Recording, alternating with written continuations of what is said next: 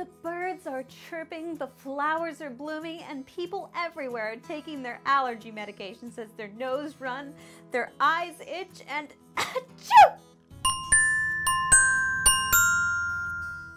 In Blume, players will be building their own gardens, stocking up flowers in their greenhouses, and influencing a public market.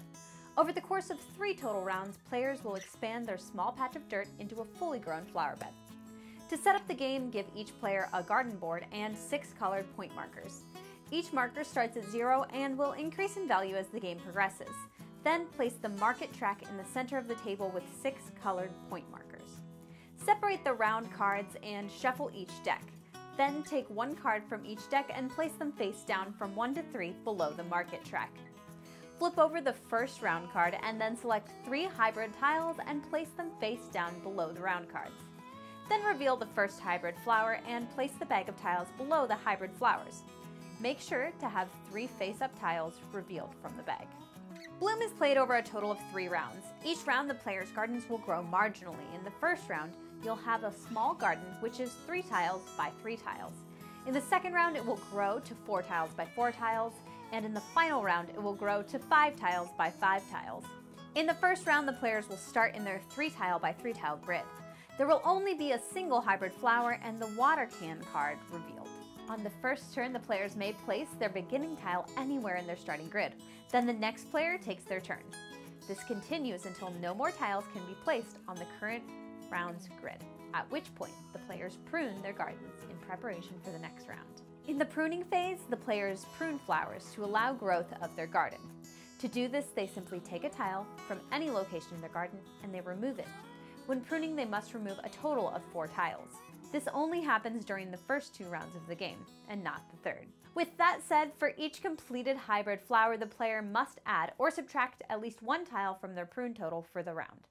Instead of pruning 4 tiles this round, I would either prune 3 or 5 tiles instead. Once the players have done this, then the next round begins. Next, the players flip the completed watering can card face down and reveal the card to the right of the completed card. These locations will vary from card to card and will offer the player a bonus upon completion. A new hybrid flower will also be revealed. The previous hybrid flower will stay face up until the end of the game. By the third round, there will be a total of 3 hybrids available to grow. The player who started the game starts the new round as well. Now let's dive into the details of what happens on a player's turn.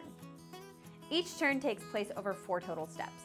Refresh tiles, select tile, place tile, and take an action. Step 1. Refresh tiles. If at the start of a player's turn there are less than 3 tiles available, reveal a new one from the bag and place it into the tile row. Step 2. Select a tile. At the start of each player's turn, take a single petal tile from the row or draw blindly from the tile bag. Step 3. Place a tile. Place the selected tile onto your player board.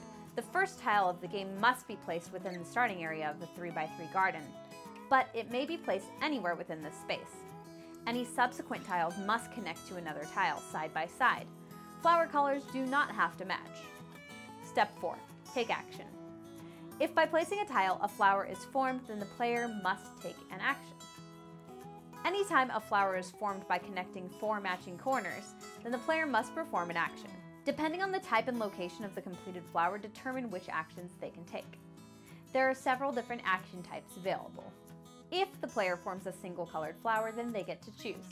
They may add a flower of the match color to their personal greenhouse, or they may increase or decrease any colored flower on the public market track by 1.